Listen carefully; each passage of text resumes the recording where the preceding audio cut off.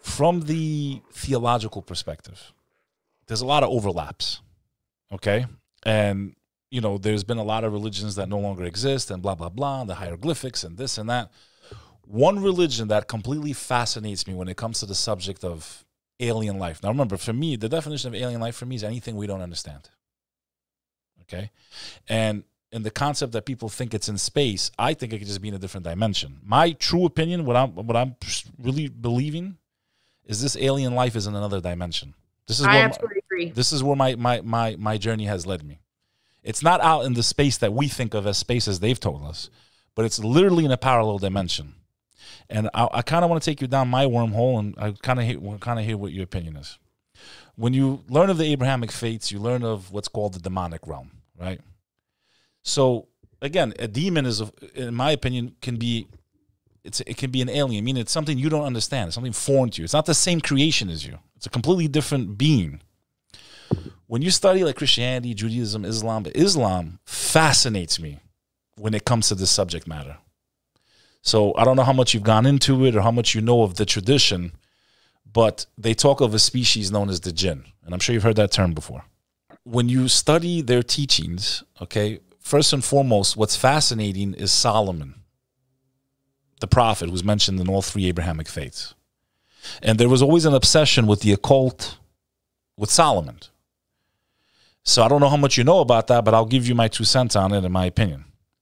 So Solomon, and the legend has it, you know, during the Crusades, they went under the temple and they found secret knowledge, and that's how they took over the world, and the Masons turned into the Illuminati and blah, blah. That's, you know, how a lot of people kind of understand it, right? But what was Solomon's power? You see, every prophet based in the Abrahamic faiths had a superpower. Like Moses had the rod. But Solomon had the power over every living creature. He could speak to ants, and the ants could speak to him. He could actually speak to them. They actually have their own language, which science is right now proving, by the way. But what was even more fascinating was, based on the Islamic perception, was that he had power over the 4th dimension, the species of the jinn. He was able to control them. And in the Quran, it's mentioned that they helped him build the temple. They would dive to the bottoms of the depths of the deepest sea, and they would bring back pearls and jewels. And then there was a foreign kingdom, and you can look this up when you get a chance. I think you'll find it fascinating. There was a queen known as Sheba, and he had sent, you know, the request to... Yeah, I know all about that part particularly. Yeah, keep going. The jinn said, "Oh, I'll do that," and he requested that it brings the throne, that the jinn would bring the throne back to him. And within a millisecond, that throne appeared. Call it teleport, call it whatever you want. It's mentioned in this book within seconds. Then in the tradition, which is known as the authentic sayings of the prophet, some of them are not authentic, some of them are authentic. Testaments is what you could call them. There was mentions of abduction by the jinn, possession. And again, when I use the word jinn, it just literally means demon. But people, when they think the word demon, they think bad only. Where the Islamic tradition, these demons can be good and bad. They have free will. They possessed the earth before us. They were on earth way before us. And there was another species before them that we know very little of. So there was one species known as the bin, then the jinn came, which was what's called the species of the devil. Basically Satan. That's his race. And within that race, there's different types of jinn. They have different powers. They can some of them can shapeshift. So this is where I started noticing the overlaps with a lot of the stuff, and I'm like, okay, but this is the only religion that actually gets into it this deep. It blows my mind away. So, for example, they have one that is known as the Silat. Sila is a supernatural creature assigned to the jinn or ghouls. These spirits are classified as being one of the most malicious class of jinn. Then there was one known as, where is it? Shape-shifting. Yeah, that's the one, the Sila. They shape-shift. So they can look like human beings. They can look like dogs, snakes. They can take any possession. What a lot of people believe in, and the Quran gives some clues to this, it says that these humans, Illuminati, whatever you want to call them, they took these beings as their own gods. These beings demand blood, sacrifice, anything that's sacrilegious. evil energy is what feeds them. So when someone is in cooperation with that class, and this is why the occult has an obsession with Solomon. Solomon had power over this dimension and that dimension. And the reason most of their rituals are on checkered boards is one is the dimension of light, one is the dimension of darkness. So these rituals, they always have the columns of Solomon. It was the obsession with Solomon who had the power to control the jinn. And there's many different types of them. Some that fly. The Quran mentions they try to steal knowledge, so when they go up into the heavens, the God source, as you would call it, strikes them down with fire.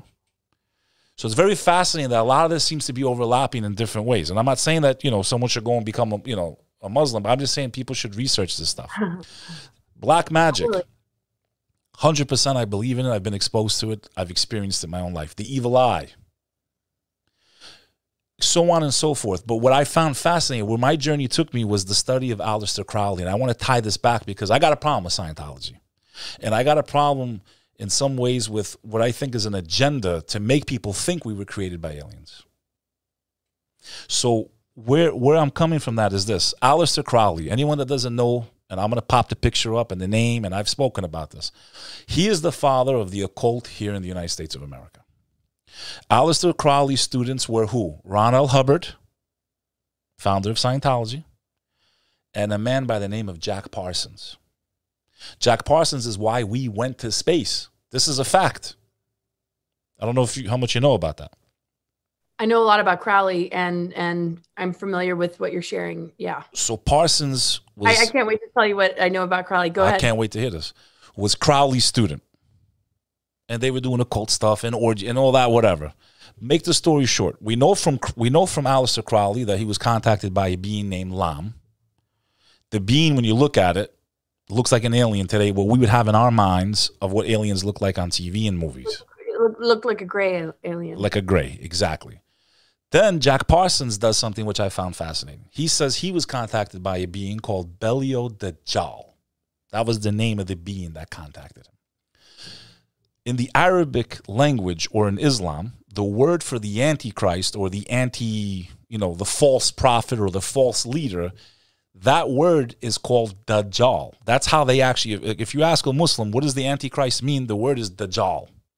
That's the word. It means the imposter, the false one, the fake one. And this guy, who's not a Muslim, not an Arab, invents the reason why his rockets are the reason we went to space. We penetrated the atmosphere, okay?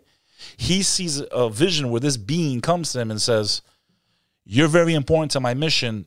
I'm going to help you. And when we look at technology from our own, at least from what we know of it in our history, we were kind of like this, and then all of a sudden we just go like this, right? I think a lot of this stuff was literally inspired by that dimension. And I think, and I asked you if you knew about this off the air, they've created a portal. That portal is in Switzerland right now. It's known as a Hadron Collider. The biggest discovery in physics, I'm sure your mom would know about it and all that, is the CERN project. They found what's called the God particle. Mm-hmm. Here's all I need to say to anyone to start their journey, I think, and make it even simpler. Whether you believe in alien life or demons or whatever you want to call them, because I think throughout the history and out the times, people confused. It's one of the same thing. It just depends how you want to categorize it or what do you want to call it. You understand? Do you want to call it a demon? Do you want to call it an alien? Either way, it's an alien. You get my point? I think what people need to study and research is the fact that they've already pulled in matter from a different dimension into this dimension. That's already a fact. God knows what they've already done ahead of that. They've told us, yeah, we were able to pull in this piece of matter from that dimension into this dimension. They did it. It's called the God particle. It's already happened. So they're able to speed up material at the speed of light and create mini black holes, basically, is what they're doing. They're creating mini big bangs, black holes. And they've already taken matter out of that dimension and brought it into this dimension. This is a scientific fact now. This is no longer a theory. My only question to anybody that does their research, and that's CERN, C like cat, E like Edward, R like Robert, N like Nancy, is that if they were able to pull in material from a different dimension into our dimension, this has already happened. What's to tell you that there's not something living in that dimension? That's all. If they were able to pull matter in from that dimension into this dimension, how can you not be certain that there's not something living in that dimension? I think these beings that we're talking about inspired them and has created a way for them to bring them directly into our dimension, which is why now they're finishing the final, this is just my opinion, but I want to hear your 2 cents on it. Finally conditioning of mankind, because we're going to see these things with our own eyes. I truly believe that. Otherwise, the government would have declassified through the Pentagon that UFOs are real. We're going to see these things with our eyes, but they're going to give us the narrative because we didn't do our homework. We didn't research. We didn't go deep enough into the knowledge. And they're going to give us whatever narrative they want, and the masses are going to take it. But I find it fascinating that this machine's going on full blast this next year, from my understanding of it, and the coincidences of UFOs being declassified. I think we're going to see some insane things, what we would consider insane. Me and you won't, but the masses will. And then whatever agenda they have is going to play out, and that's what I'm worried about.